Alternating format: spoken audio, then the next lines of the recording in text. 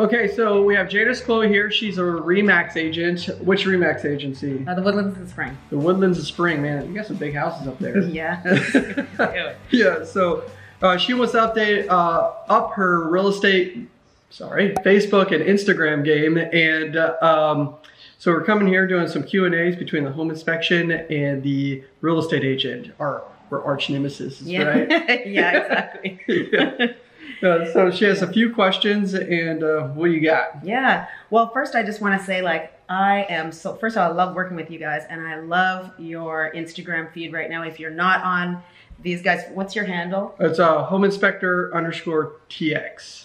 They are amazing. I am learning stuff all the time, listening to your, little snippets or whatever. Honestly, thanks. I think it's great. So we try to keep fun, it short quirky, and educational, Yeah. It's really good. So it's part of the reason why I wanted to sit down with you. But yeah, I've got a couple of questions. And so the first one is, what's the funniest thing or quirkiest thing that's ever happened? You guys must see everything. Yeah. What's happened in an inspection? Yeah, we do have a few of those stories. So like, it was actually when I was like 2 years in or 3 years in, and I was like inspecting this like dump. Like they had like 5 window units, and they were telling me their electricity bill was like $700.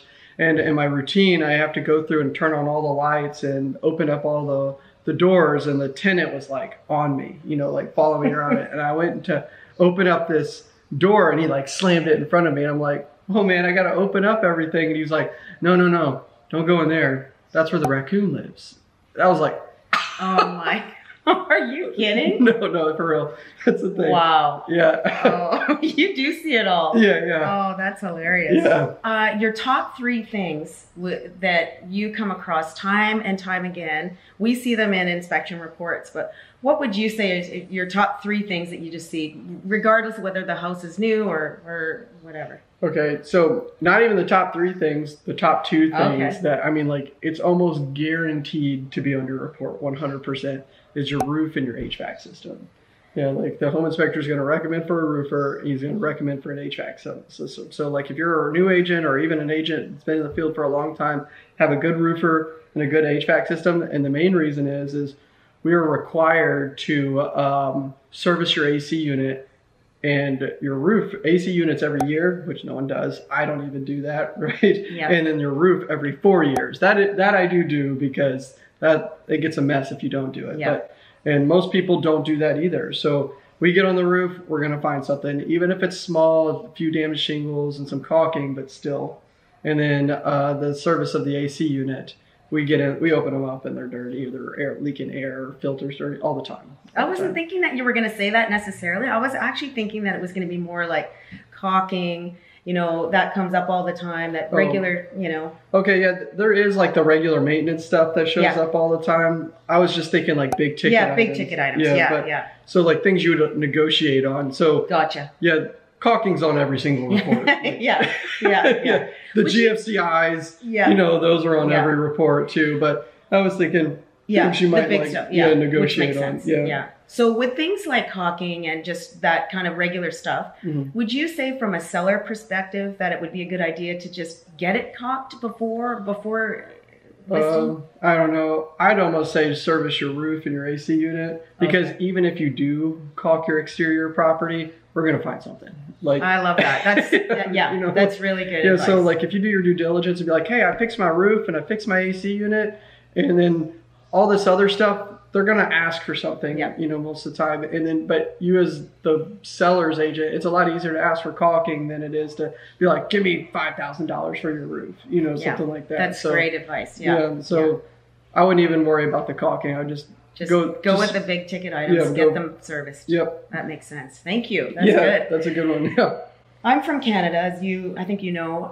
We come from a really super cold climate that is, when we have foundation issues there, it's a really big deal. It is a really big deal. So when I first started here in real estate in Houston area, came up against the first time with the foundation, and I was like, oh my God, it's foundation issues, whatever. Because you have a lot of rock up there, I think. Well, it's so dry and it's just, and so cold that if you have issues, it's a big issue. So here, I'm finding it's not a matter of if, it's a matter of when. Right. So when do you think, Chris, would be the time where it's like, this is a really big issue? So that's actually a kind of a trick question, but it's still okay. So that's actually one of the biggest problems or scares in the Houston area that is not really that big of a deal. Like, so there's a lot of foundation companies out there, and interesting fact is foundation companies do not need to be licensed. They're not regulated whatsoever. So if you wanted to go open up a foundation company I don't tomorrow and just start, buy yourself some jacks and piers, you can start it. Wow. So that's one thing you want to keep in mind. They don't need an engineer to start lifting these properties. What they do is they'll scare you into lifting up your house when it's not that big of a deal. And so they'll be like, oh, your house is off an inch and you need to pier it up. Yeah. Well, you got to think, how much is an inch? You know, like, and how big is your property? So we have clay and sandy soils, and they're constantly moving all the time, and they're going to flex and move. And what you really want to focus on is with foundation issues is think like how water moves. How does water move around your property? And it could be as simple as just a gutter pouring in one spot, driving away all the soil, and that can cause your property to drop. You move that gutter, you fix the soil, your house can actually lift back up. You know, so it's kind of crazy. Yeah. So what I'd recommend doing before a foundation company ever works on your property is get a structural engineer first. Oh. So, and I know it's another $350 or $400, whatever it is to get it out there, but they do the math, they know the stress and tolerances of the property, and you kind of go from there.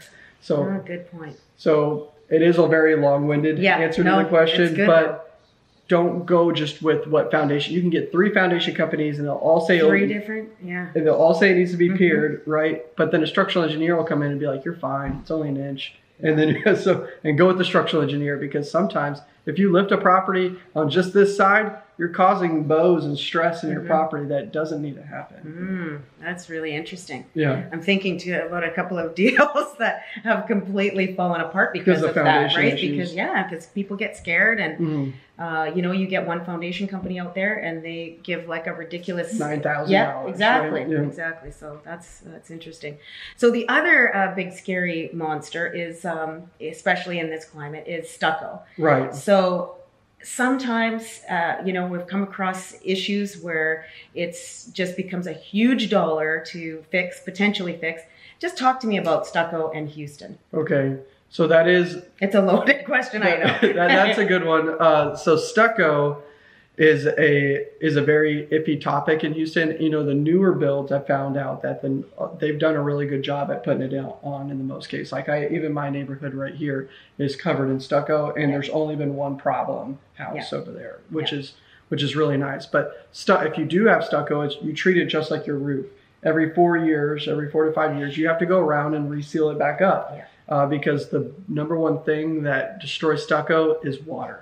Like it ruins it really fast. It just gets in there, it holds it, and then it just will start to fall apart, mold. You're talking like actually stucco falling off. Wow. So if you are purchasing a property and there is stucco and it is a little bit older, just get an intrusive stucco test. Like me as a home inspector, I'm not allowed to go intrusive, but I can let you know, be like, hey, these are some warning signs. Yeah. But then you need a stucco specialist to come out and then do the drill holes. I know it's expensive, but even one side of stucco is $10,000. You know, and that's low. That's a low end. You know, it's amazing. It's totally amazing. I hope I answered that question. Yeah, no, that's awesome. That's awesome. One of the things that I deal with international buyers all the time. I don't know if it's because I'm Canadian or whatever. I sort of attract expats or what have you, but we all have our niche. Yeah, exactly. So one thing that I love about you guys is the delivery of the information that you give. So from your inspectors, from you all the way down, from your inspectors. It's really, and I think most realtors would agree with me too, that that's the scary part about working with inspectors is like, how are they going to be delivering this information? Because it can be like a fear-mongering situation. Your guys are really good. But one of the things with international buyers, they're not comfortable with a lot of things like termites and stucco and issues with our climate or whatever. And I think you guys do a heck of a job, kind of educating as you go along. So I guess my question is, what do you think, do you actually go through with your inspectors? And Got the little one. Cutie. Do you actually teach your inspectors how to deliver? Because I've had some inspections that weren't quite delivering the information like you guys do. Finn can make it in the video. Yeah, so that's a really great question. You know, that's a fantastic question. So yes, actually we train for almost a whole month on how to deliver a report. Really? You know, I say this all the time, finding the problems is easy. Understanding where the problems come from is easy. The hard part is taking the information and putting it in the report. Taking the information, putting it in the report, and translating it in a clear manner. So we sit down and we literally role play. Like they go out, do a home inspection at the end of the month with a trainee. Then they come in, they build the report, and then they sit down with me and review it. And I'll be like, well, how are you going to explain this? How are you going to explain this? And the biggest thing that you have to bring up to them is let them know what's normal in a 15-year-old home and what's not normal in a 1-year-old home, or what's normal in a 60-year-old home, and you break that in. Yeah. So yes, exactly. The answer to your question is yes, and it's very important to do your due diligence to express to the client, and that's one of the hardest part of our jobs is expressing that information. Well, I know the very first time that I met you, that was the question that I was asking, was like, are you guys fear mongers? Yeah, no, and that's a good question. Like, and it is a good topic to hit. It's like, are you scary? Are you fear mongers? And no, we just want to educate people. And we actually got called, you know, scary inspectors in the past because we let someone know, I'm going to sneeze. I mean, all kinds of messes today. Yeah, so that there had galvanized water lines and we saw pinholes, and the agent was like, she's like, so you're telling me all galvanized water lines are bad in Houston? I was like, yes. As a matter of fact. So then she was like, no, you're just scaring them. You're not setting the expectation. I was like, no, we let them know. Any home in this neighborhood is going to have galvanized water lines, but they need to understand what they do, and they have to prepare to replace these. And everything is fixable. Everything is fixable. Right? Yeah, we let them know you can repair it, but you just want to set the expectation that they're going to have to fix it moving in. You might not even be able to negotiate on it, and that's one thing that we just started adding in was like negotiations. Like, are they going to be able to negotiate on this? And most of the time I would be like, you might not be able to. I help them with that. I know it's not really our job, but like we've gotten pretty good at explaining it to people. So we give them a top 3. Hey, these are the top 3 things you want to worry about. And you know, you talk with your agent and come up with a strategy on how to negotiate it. That's awesome. Yeah. Well, thank you. And just the last question is, what can we, with my fellow realtor friends and whatnot, how can we make your job easier? What can we do to help the process and not hinder it? So, you know, actually the best thing to do is just get along. You know, find someone that you work well with or a team you work well with and get along, because it's not about like, you know, your job making it easier, my job making it easier. It's our job to make the client's life easier, because I read this article way back, but did you know that it is more stressful to buy a home than getting a divorce? I don't doubt it at all. I don't doubt it. And we're managing those emotions. We're managing those emotions. There's a lot going on. So I could say there's a missing shingle and someone like, oh my God. You know, like, so so our goal is to try to set the expectations for the clients, you know, tell the story about a property, properly clarify it for them so it makes your life easier, the client's life easier, my life easier, so they don't have these unreasonable expectations. So maybe just before they get the home inspection, be like, hey, there's going to be a lot of stuff on this, but let's try to focus on the important stuff. They're going to tell you everything about this property. So if you set the expectation before and then we set the expectation at the end, then they can get a better understanding of how the process works. That's awesome. That's why I love working with you guys. No, that's great. Grew up in it. I grew up in it. Yeah, I've been doing it a while. Yeah, exactly. No, really appreciate it. Thank you so much, Chris, for taking the time. I'd love to do this again. I've got tons more questions. When I was walking out the door, Jeff was asking, ask him this, ask him that, ask him that, as an electrician too. So it's like, just pump the brakes. I'm not getting this heavy right off the bat. But no, really appreciate your time. Yeah, tell them to follow me on YouTube. Yeah, I definitely will. And Instagram for sure. Yeah, and then what's your Instagram handle? I don't know. All right, we'll find it. And we'll put it in the information below. It'll be right. I have one. I just have to find it. That's great. So that's Janice. If you're having any real estate needs, give her a call. And then home inspection needs. Yeah, absolutely. give Thanks us a so call. much. Yeah, Thank definitely. you. All right, take care. Bye, guys. Bye.